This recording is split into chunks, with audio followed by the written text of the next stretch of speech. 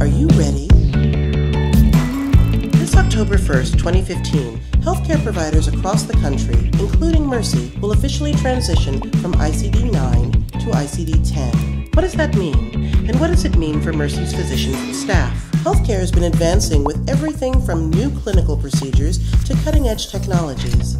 One important advancement includes updated medical codes that allow for more specific health information. These new ICD-10 codes will replace the old ICD-9 codes and reflect current medical practice and technology. Outpatient CPT procedure codes will remain the same.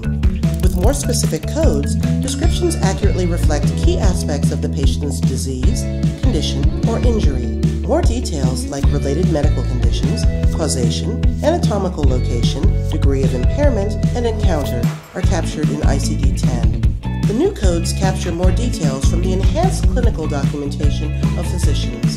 And without specific and accurate documentation that meets the new ICD-10 requirements, reimbursement for our services is negatively impacted. Here's how to get ready for October 1st, 2015. Physicians can start now by enhancing documentation to meet ICD-10 specificity. Specialized coursework is assigned to all affected staff in HealthStream. More than half of our employees are assigned courses. View and complete your courses now. Visit the ICD-10 page on Mercy Central for more information. Reach out to ICD-10 questions at mdmercy.com if you need support. Are you ready?